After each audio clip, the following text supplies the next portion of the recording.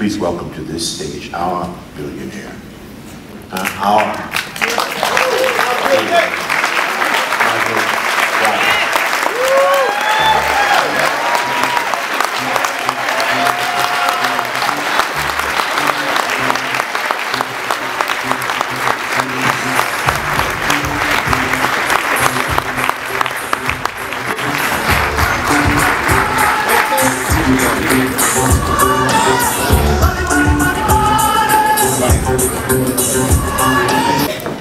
You know, you're not supposed to believe everything you hear.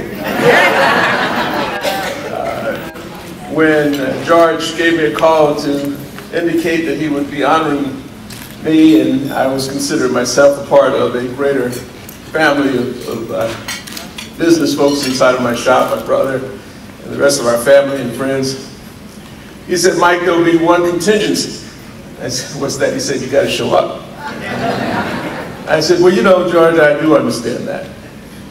But it's so similar to the dreams we have out here. Now, we all have dreams, don't we? Yes. What's the first thing you have to do when you have a dream? You got to wake up.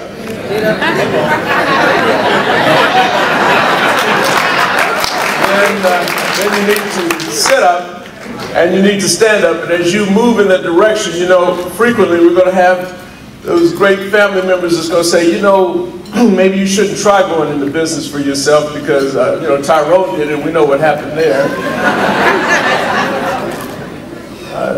The same family members that may come to your house to visit and not leave for a month, the ones that are there trying to advise you not to fulfill your dreams. Well, after you wake up and stand up, sometimes you just need to tell them to shut up and get out of your way.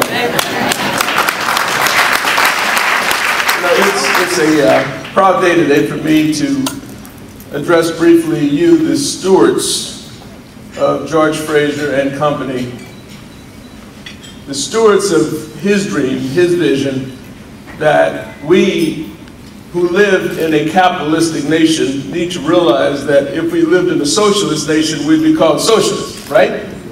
If we lived in a communist nation, we would be called what? Communists. Well, we live in a capitalistic nation, so therefore we are capitalists. Now, you know, when we were coming up, we were wearing our afros and dashikis, capitalism used to be a bad word. Oh, that represented the slave master imposing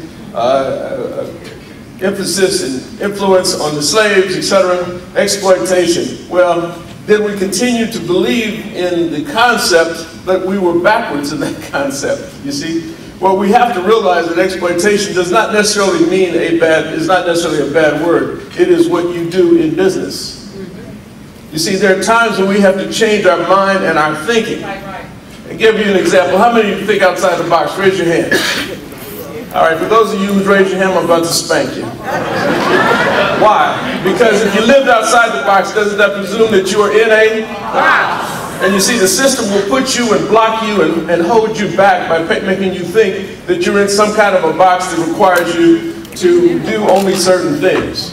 Lisa told you right now, and Sonia both said, listen, we don't even think there's such a thing as a box. There's only the horizon.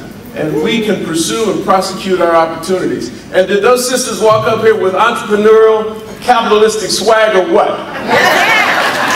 Congratulations. I asked you a simple question. What would your life be like if you could eliminate the fear of failure? Come on. You see, that's two words. Think about it for a moment. Fear and failure. Fear is nothing but a mental construct. It is not of nature. It is not the grass growing. It's not rain falling. When you were born, you were absolutely perfect. Everyone in this room was absolutely perfect. You allowed yourself to move in a direction that took you away from that perfection. Now, I suggest to you that there's no such thing as fear because it is a mental construct. Second word, failure.